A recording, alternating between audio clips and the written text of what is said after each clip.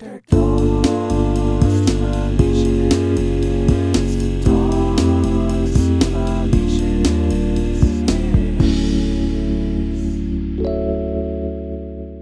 Fluffy, what are you gonna do with your paycheck?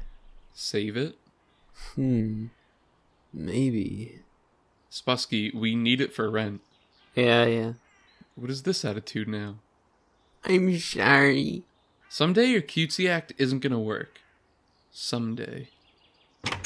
What? Hello, sir. We're here to deliver your package. Wow, they're really just letting anybody be mailmen these days, huh? Somebody's gotta be anybody. What's that supposed to mean, pal? Look at yourselves. You're so small. You look like kids. I mean, I didn't even know they made dogs this small. We're not kids. We're not. We're more than qualified to deliver mail. This isn't mine. Some boxes are the same size. Whatever. I'll keep it for the packing peanuts.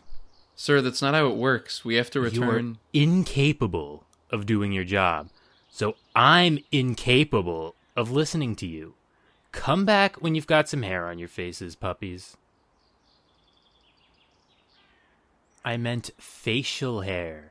Ah, God, everything just flies right over kids' heads these days. You know, Spusky, I've had just about enough of these people giving us lip for doing our services.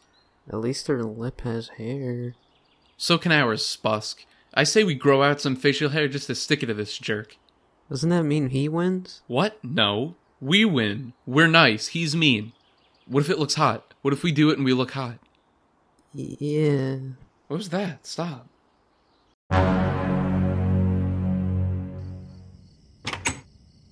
Oh. Recognize us? Hardly. Nice. Our masculinity blinds you. It doesn't change your voice, man. No, because the beer, affects the way I speak. It shouldn't. And yet it does. Weird. I'm a little too emotionally mature for this. You owe us that package you stole. You mean the wrong one you delivered? You know he means that one, you stupid idiot. Alright. That was a couple of weeks ago. I got rid of it. Bye. It didn't work! No! I can't let this happen. I refuse to be made a mockery of. I'm gonna have to... Well... kill him. Yeah, that's it. I'm gonna kill him. Hey guys, I like the new look.